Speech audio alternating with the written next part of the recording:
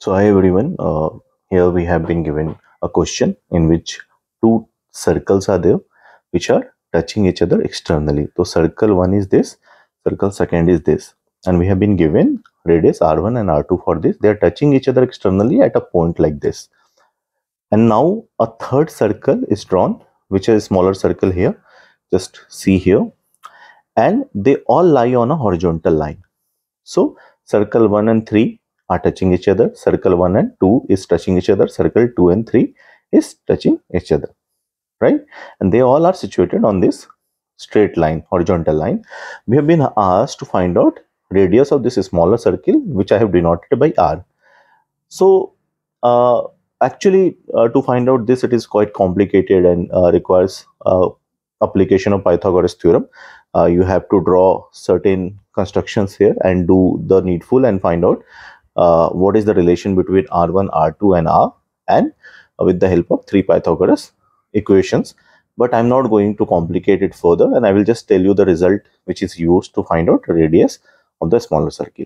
So for this case, our circle's radius, smaller circle's radius r, if r is that radius, then we will write 1 by root of r is equal to 1 by root of r1. R1 is the bigger circle, circle 1 here, right? And r2 is the second bigger circle which is touching the circle 1 externally as well as circle 3 externally. So 1 by root r2. Just have a look at r1 is this, r2 is this, and r is the smaller circle which we have made. Now I've been given some data. R1 is 225, R2 is 100. So 1 by root of R will be 1 by root of 225 plus 1 by root of 100. Okay.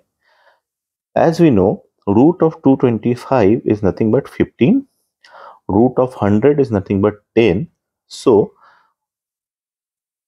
1 by root R becomes 1 by 15 plus 1 by 10. To solve this fraction, what we do, we take LCM of 15 and 10, or any number which is divisible by both 15 and 10. So 15 and 10 both divides a number 30. So we'll take 30 here in the denominator.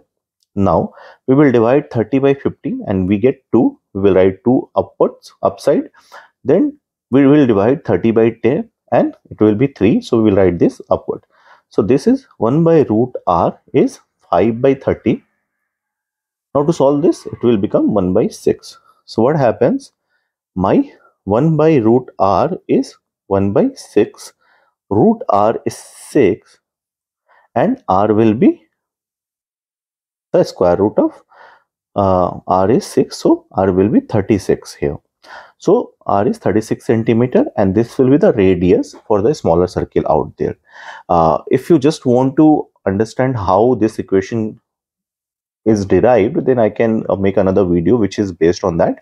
And this is a standard result. You can use this standard result as far as you have been given a setup like this. All the circles are situated on this horizontal line.